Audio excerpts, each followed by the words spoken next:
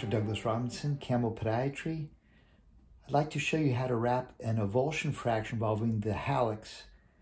This is a fracture at the base of the hallux that, if left untreated, will result in the fracture not healing and the toe shifting. This is an avulsion fracture involving the base of the lateral hallux proximal phalanx, so it's a great toe joint fracture. This fracture is displaced and it's angulated this way.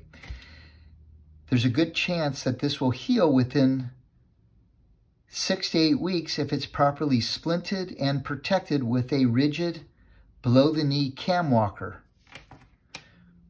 Your doctor will follow this by taking serial x-rays at appropriate intervals to check to see that that fracture is consolidating and healing appropriately.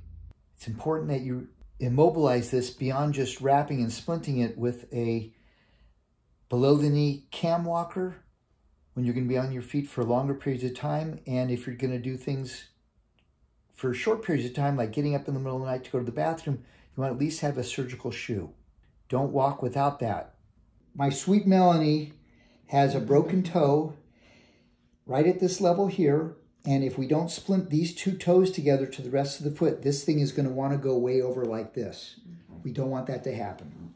So you're going to be getting this, it's called Medi-Rip. You're going to wrap here, 2 to 3 wraps. And this should always be comfortably snug.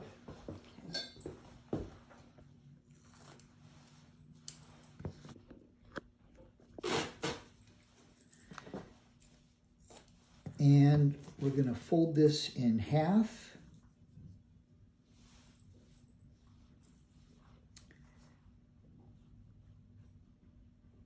It's going to go right around like this. And we want to tuck this in like so.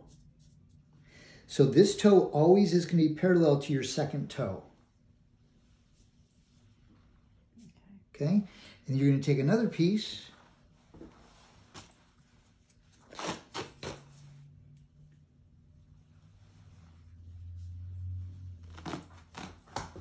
So yes, we are gift wrapping these piggies. This should be comfortably snug. You say it's comfortably snug?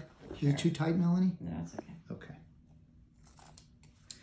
To prevent this from sliding off your foot, you can get 2-inch or 1-inch cloth tape.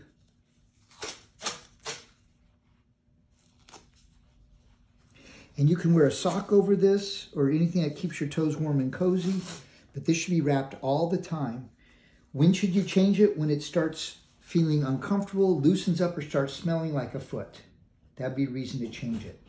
You can use a shower guard to keep it dry. But that's how we're going to get this good. Okay? Mm-hmm. I'm Dr. Douglas Robinson, Camel Podiatrist. Please take care of yourself and each other.